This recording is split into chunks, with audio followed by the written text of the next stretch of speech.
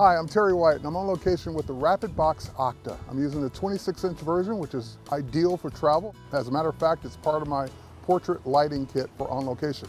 So what we're going to do is we're on a lake and we're going to basically have our model sit on a chair on the lake. The water is nice and still, but we've got some sun issues because actually we're out here a little bit later in the day than we should be.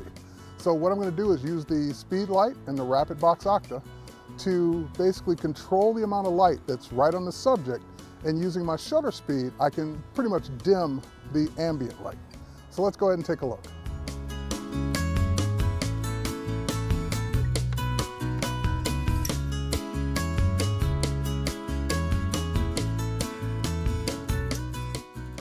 Right now I'm dialing in the exposure.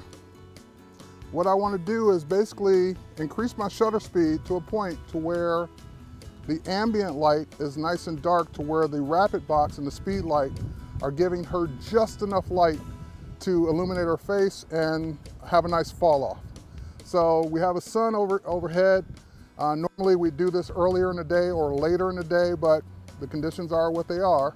So since we have the ambient light that we can control with the shutter speed, we can just darken it as we need, and then the output from the strobe or from the speed light will be what it is. And we're getting some nice soft light from the Rapid Box.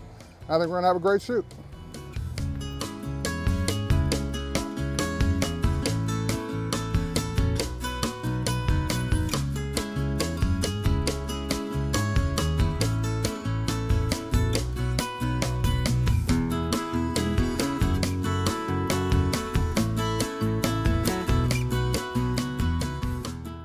So we just wrapped up our shoot and we had a great time. So once again, we're here on the beach.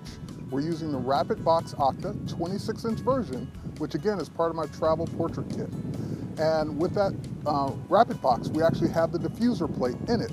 So we're getting soft light, but we're also getting a little bit of edge or edgy look to it.